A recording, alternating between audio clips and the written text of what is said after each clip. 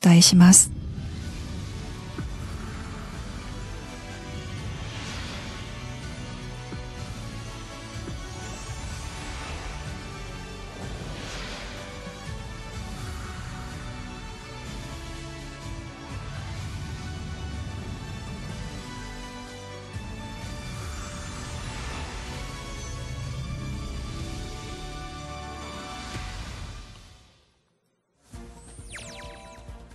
週刊単身3月3日、奇跡の道24周年を迎えて、モア満面教会で記念礼拝を捧げます。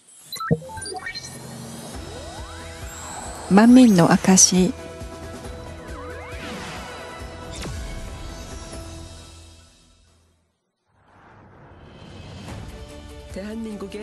韓国の国際金融タウン、ヨイド。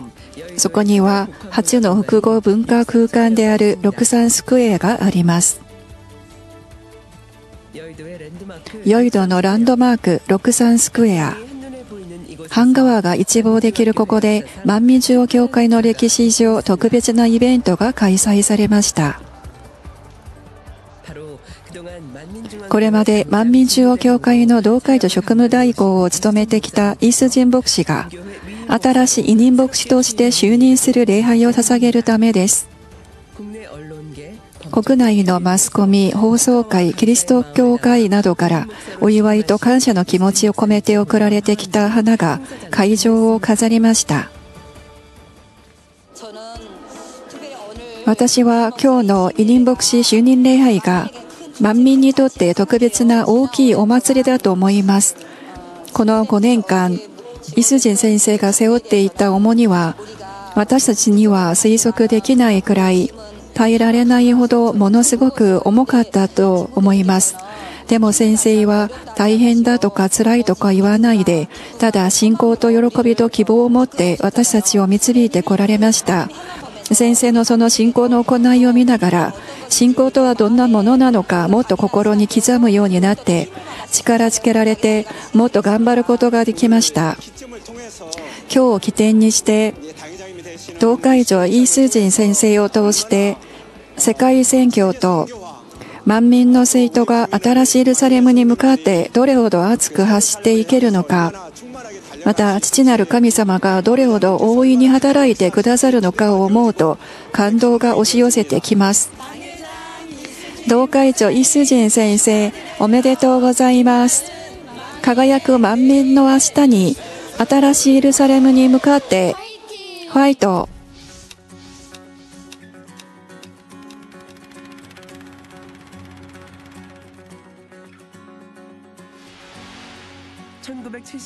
1975年8月10日、イーゼルク元老牧師の三女として生まれたイ・スジン牧師は、幼い頃から主のしもべを夢見て成長したそうです。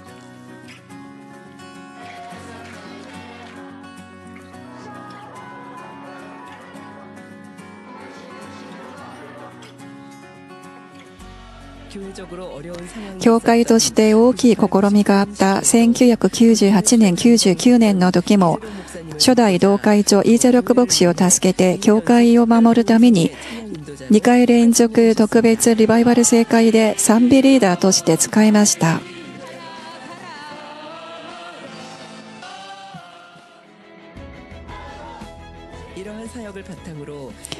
さらに2000年のアフリカのウガンダをはじめ、イ・ジェロック牧師の海外連合聖会で賛美リーダーとして活動し、聖会に参加した多くの人が心を開いて聖霊に満たされるようにしました。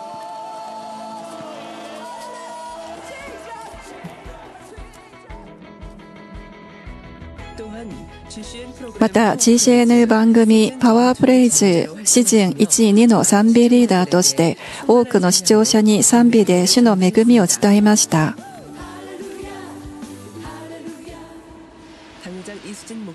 同会長イ・スジン牧師の夢。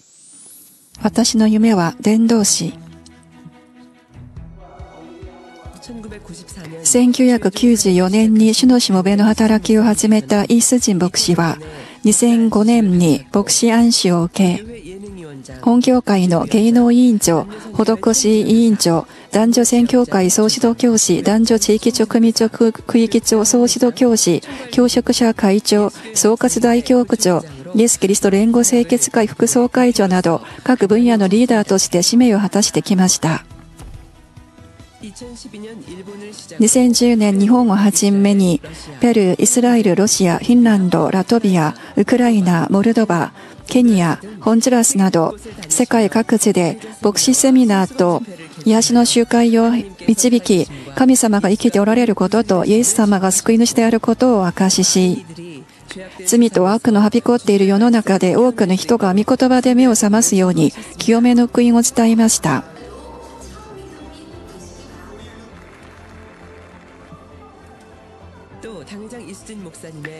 また、イスジン牧師が神の力が込められたハンカチで祈ったとき、全世界で多くの人がいろいろな病気が癒されて、父なる神様に栄光を捧げました。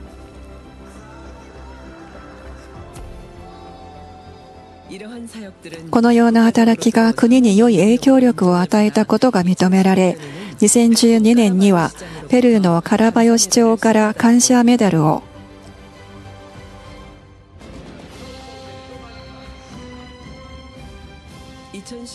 2015年にはホンジュラスのエルナンデス大統領から感謝状を授与され、父なる神様に栄光を捧げました。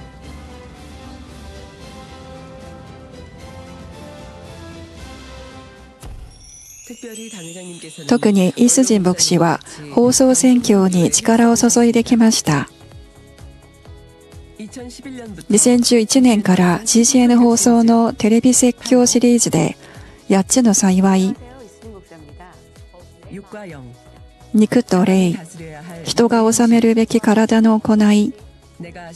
私はそれをしましょう、義人は信仰によって生きるなど、命の御言葉を伝えてきました。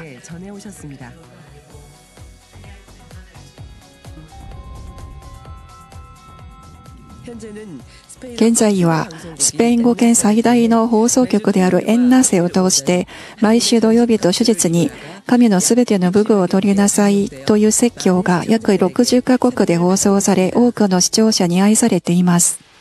2018年5月、本教会史上最も困難な時期が訪れました。初代堂会長のイージェロック牧師の不在、教会内外で大変な状況に直面したとき、当時総括代表区長であったイスジン牧師は、誰にもできなかった堂会長職務代行という使命を引き受けて重責を担いました。生徒が教会の試練に耐え抜いて信仰が成長するように、心を込めて生徒一人一人を顧みました。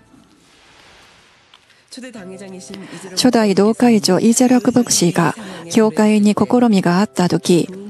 リバイバル聖会を開いて祈りで多くの人を癒したように、イスジン牧師もそれを見習って2019年1月から癒しの集会を開き、生ける神様を驚くべき力ある御業で証ししました。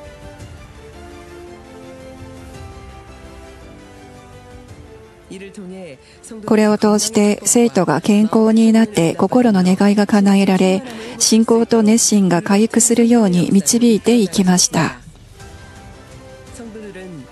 生徒はイスジン牧師のこのような献身と愛に力づけられ、試練の時期を共に信仰で勝ち抜き、力強く進んでいきました。イスジン牧師は何よりも毎週命の御言葉を伝えて、変わらずに生徒が心を変えて新しいエルサレムに向かって幸せな信仰生活ができるようにしました。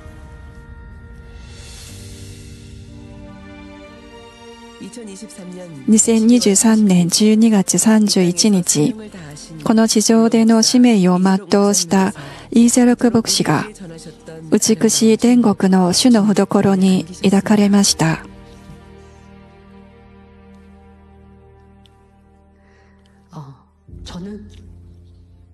私は堂会長先生の代わりにここに立っています。皆さんと一緒に新しいエルサレムに行きます。神様の御心を実現しますと告白するとき、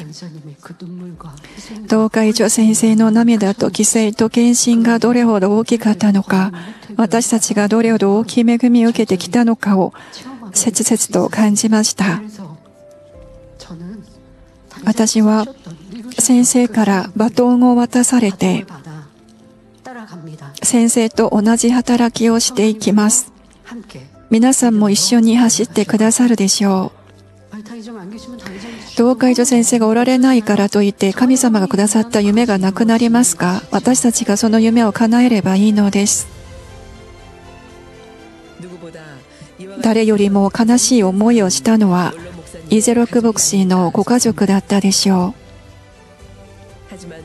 しかし当時堂会長職務代行だったイスジン牧師は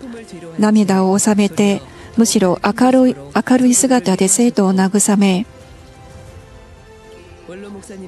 イゼロック牧師の意思を継いで速やかに教会を安定させていきました。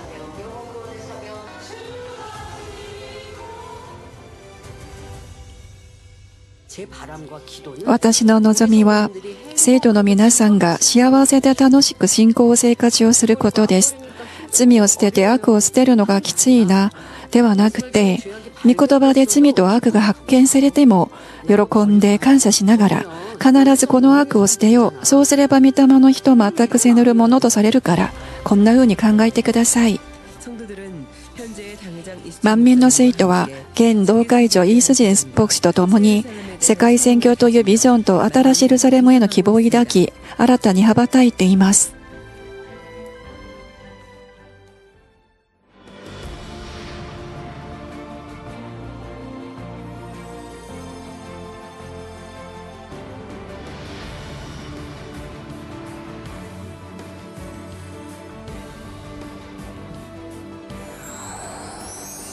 イニン牧師就任感謝礼拝。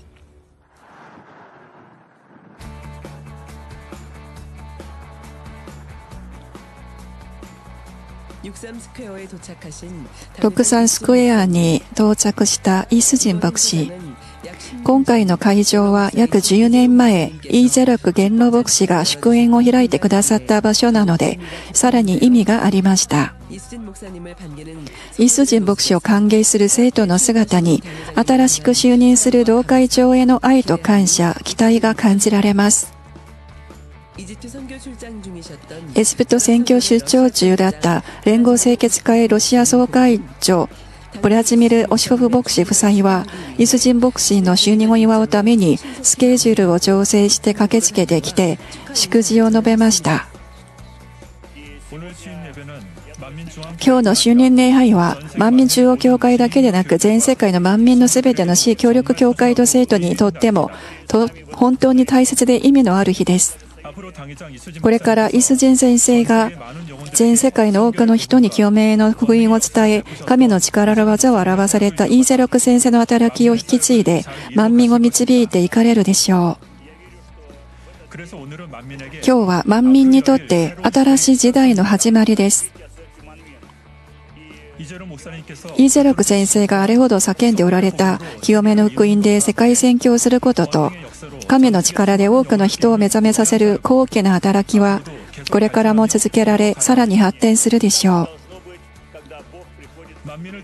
万民を通して世界中の多くの人に祝福が望むと確信します。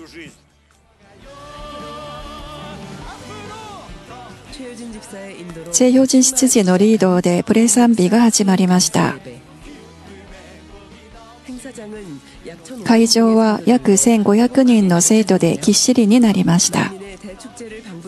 万民の大祝祭に参加した生徒は聖霊に満たされて賛美し、会場には喜びと幸せがあふれました。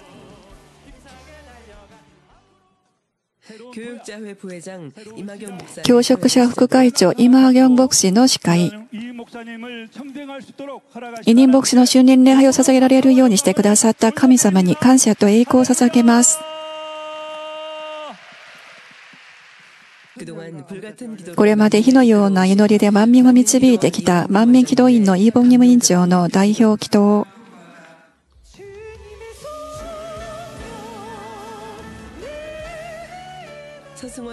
ソース語賛美宣教師の特別賛美が続きました。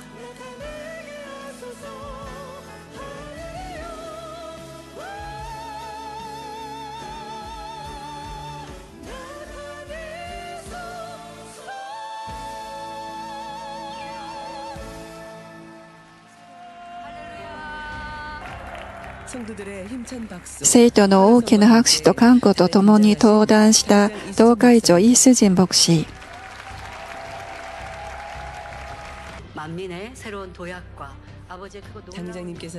強くあれ、惜しくあれというメッセージを伝えました。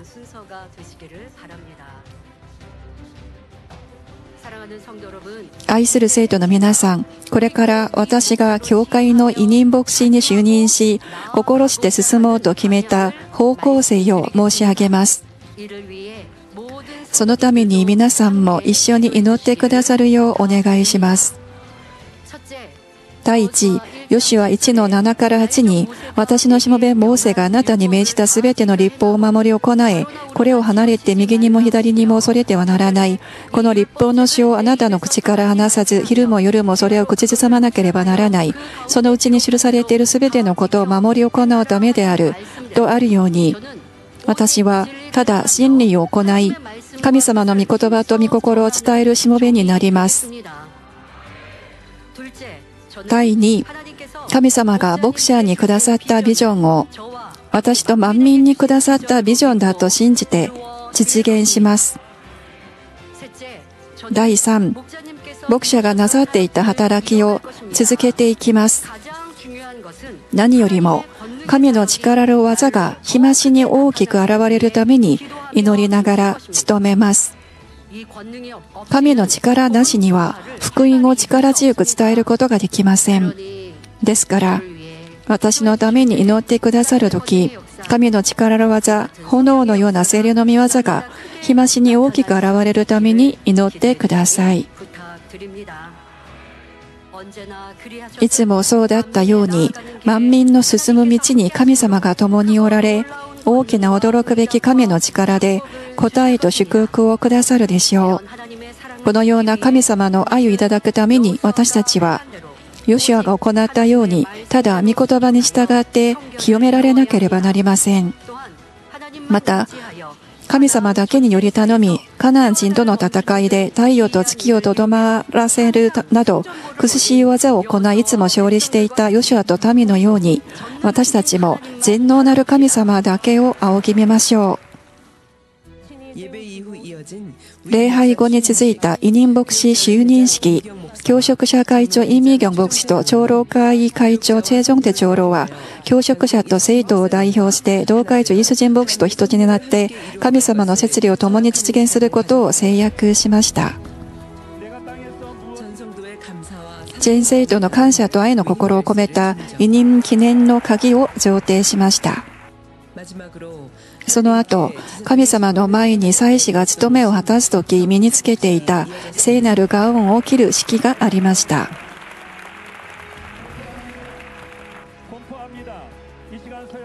ただいま誓約されたイエス・キリスト連合清潔会のイスジン牧師は、万民中央教会の委任牧師になったことを交付します。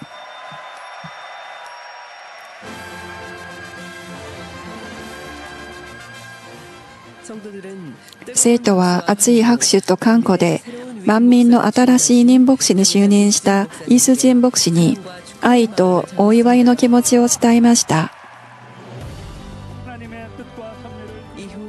その後、イ・ジョンホ元老長老が全生徒を代表して就任盾を授与し、これまで万民を導いてこられたことに感謝し、これから万民の新しい跳躍を期待しながら、清めを慕う生徒の心を込めて、イスジン牧師とイ・ボンニム기도委員長に花束と果物が贈られました。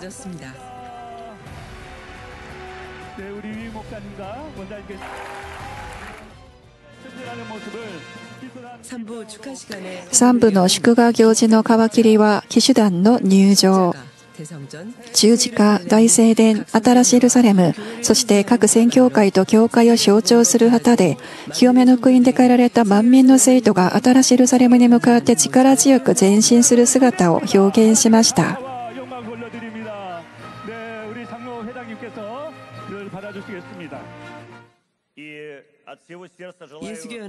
イエス・キリスト連合清潔会ロシア総会長ブラジミル・オシホフ牧師の祝辞。海外各国の要人と総会長が送ってきたビデオメッセージが上映されました。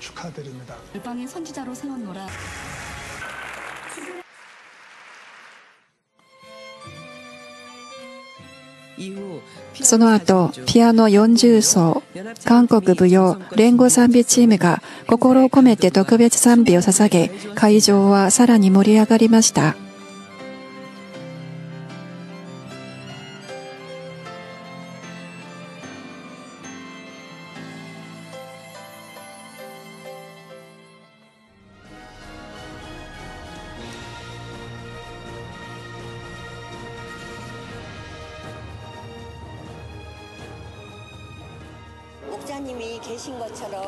牧者にそっくりのイスジン先生、応援しています。幸せです。立派に万民を導いていかれると信じます。感謝します。牧者の不在を感じさせないくらい、私たちを霊的に真理で幸せに導いてくださるから本当に感謝です。イスジン先生と一つになって、もっと教会が発展して、世界宣教が活発にできたらと思います。委任牧師就任おめでとうございます。私たちもヨシュア時代の第2世代のように、牧者の身として先生の力になって、もっと力強く走っていきたいと思います。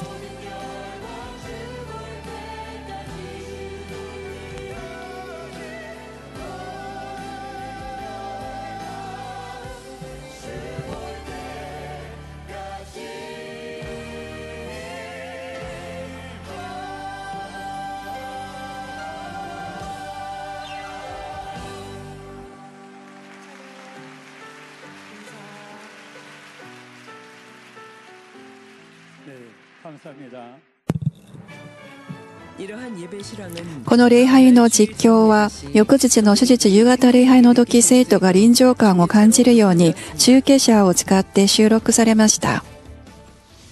2月25日主日、この日の昼食は特別に木戸院長先生が堂会長イスジン牧師の就任を祝ってお祭り入麺と餅をもてなしてくださいました。生徒はさらに幸せになりました。ありがとうございます。愛する院長先生、いただきます。愛してます。いただきます。ありがとうございます。いただきます。ありがとうございます。愛してます。愛する院長先生、ありがとうございます。今回の行事のニュースは、朝鮮日報、東亜日報など韓国有数の新聞社とソウルニュース通信、首都圏日報、ファイナルデイリー、アメリカの AP 通信など韓国と海外のマスコミを通して報道されました。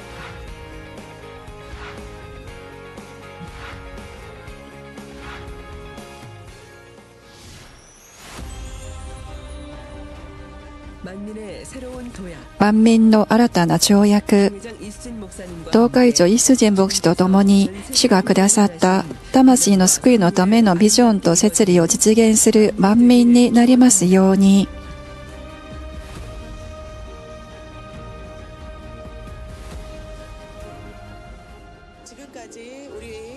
今までにイージェルク堅牢牧師先生がすべてを備えてくださいました。その土台の上に私たちはさらに素晴らしい万民の歴史を作っていくでしょう。終わりの時、万民にくださった父なる神様の御心と摂理と約束の言葉が堂会長先生を通して完全に全うされると信じます。新しく就任されたイスジン先生が霊的なカナンの地である新しいエルサレムに万民を力強く熱く導いていかれるでしょう。その流れに乗って私も早く霊的な成長と信仰の進歩を遂げて先生の働きに力になりたいと思います。私ももっと魂を愛する心で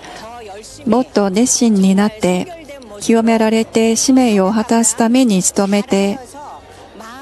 牧者の喜び、堂会長先生の力になりたいと思います。そんな働き人、区域長になります。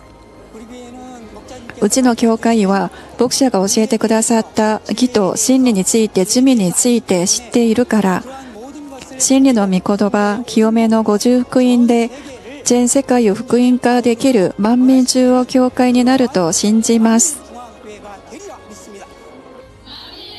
万民の新たな跳躍、堂会長先生と共に世界へ、新しいエルサレムまで、委任牧師イ・スジン先生、おめでとうございます。今年から万民中央教会の働きは、堂会長イ・スジン先生のリーダーシップで新しいページ、新しい時代、新しい舞台が開かれました。父なる神様が万民の偉大な旅路に共にいてくださるでしょう。前はいろんな苦難と試練があったのですが、皆さんはこれまで信仰で勝利してこられました。これから先生と万民はさらに強くなり、大きなリバイバルと栄光が現れると信じます。先生の霊的なリーダーシップで清めの福音がさらに効果的に伝えられると信じます。委任牧師就任をお祝い申し上げます。尊敬するイスジン先生の歩みに祝福を祈ります。主が先生の働きを祝福し、さらに素晴らしいことを実現されると信じます。使徒パウロが務めを立派に果たした人は良い知恵を惜しめ、またキリストイエスを信じる信仰について強い確信を持つことができるといったように、先生は委任牧師になる資格が十分あります。先生を通して主が大いに栄光を受けられますように。父なる神様が私たちとイスジン先生を出会わせてくださったことと、万民の働きに預かる家族になるように導いてくださったことに心から感謝します。私たちの嬉しい気持ちを込めてイスジン先生の就任をお祝い申し上げます。エストニアのための祈りと支援に心から感謝します。これから私たちを新しいエルサレムに導く方は、新しく就任された堂会長イ・スジン先生です。先生をいつも応援しています。キンシャサ万民教会の全員は就任をお祝いします。先生は万民の新しい堂会長であり、私たちの新しいリーダーです。堂会長イ・スジン先生に心を込めてお祝い申し上げます。主が先生にくださった使命を見事に実現されますように、神様の祝福と導きがいつも共にありますように。私は万民の家族として、主が先生に知恵と英知を注いでくださり、全世界の人々に清めの福音を伝える大きい使命を果たされるようお祈りします。堂会長イスジン先生と万民の生徒の皆さんに神様の祝福がありますように。愛する堂会長イスジン先生、委任牧師就任おめでとうございます。おめでとうございます。おめでとうございます。